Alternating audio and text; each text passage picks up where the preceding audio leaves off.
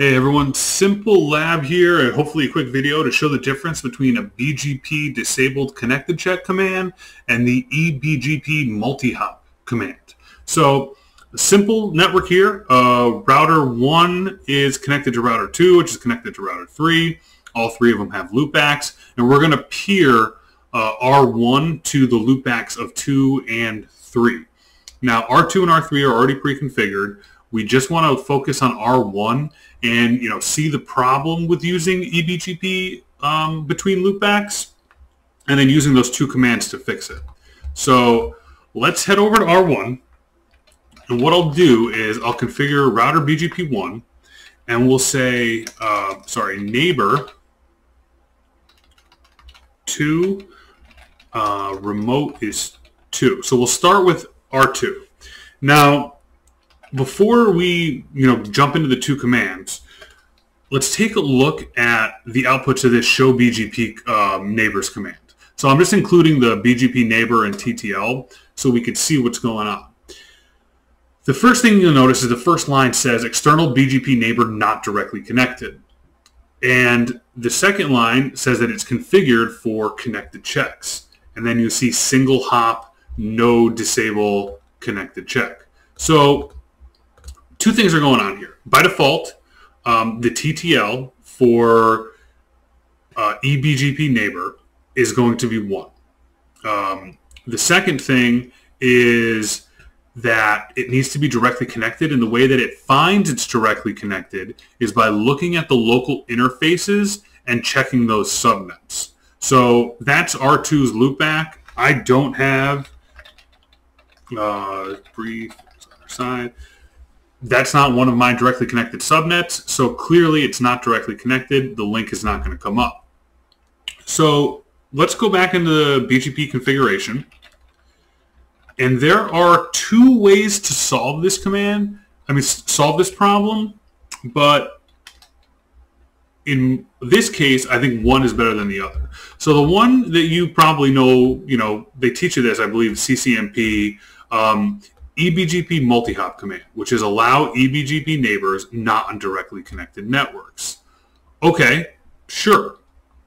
But the other one is disable connected check.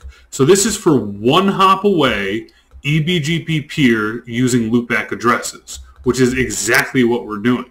And the reason I want to talk about this difference is because just because we're using the loopback of R2 doesn't change the TTL.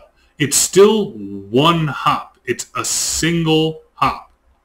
We don't need to mess with TTL in this circumstance, even though we're using the loopback and not using this link. And we could, prove that by doing the disable connected check, and the neighbor will come up in a moment. All right, so the neighbor has come up.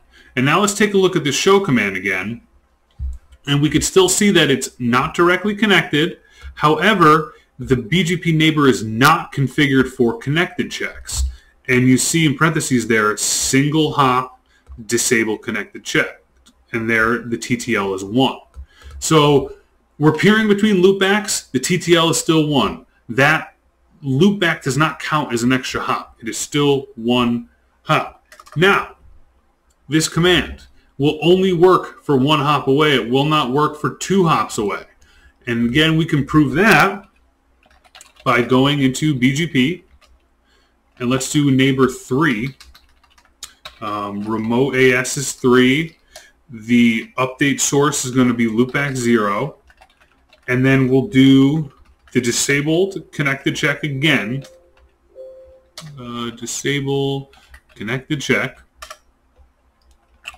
All right, we can wait a few moments, but I can tell you that it's not going to come up. And if we take a look at the show command,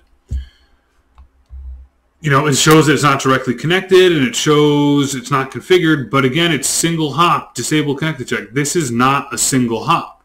So what we need to do is, in this case, we do need to edit the TTL, because here we have 1, 2. So we need to make sure the TTL is 2. even though we're loopback, so I guess it's something I want to drill into, this today, is that the loopback doesn't count as an extra hop. So the TTL is going to be 2, which means that, let's go into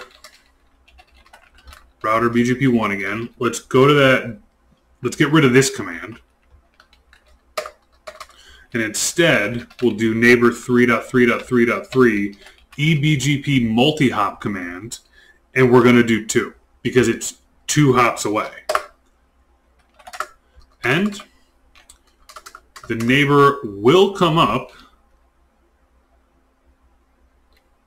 in a second.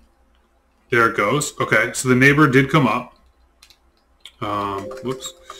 I got rid of the, let's do show IP BGP summary. So you can see the neighbor is up. And if we take a look at that show command, we can now see that we have this line, which says it may be, up to 2 hops away. And the way it knows that is because the outgoing TTL is 2. And then again on this line, we're not configured for connected checks because multi-hop node disabled, which is different than single hop, right? Now, we didn't put in this command this time.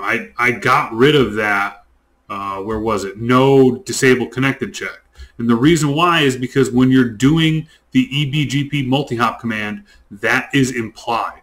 It's implied that if it's 2 hops away, it's not going to be directly connected. So I hope you guys understand the difference, and then I hope you also understand that a loopback does not count as an extra hop. This is just the disable connected check command and the ebgp multihop command. There is a third command we could use, which is TTL security. I guess I could have thrown it in this video, but I wanted to keep it short.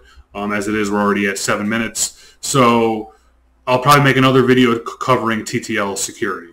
So thanks for watching. Hope to see you on the next one.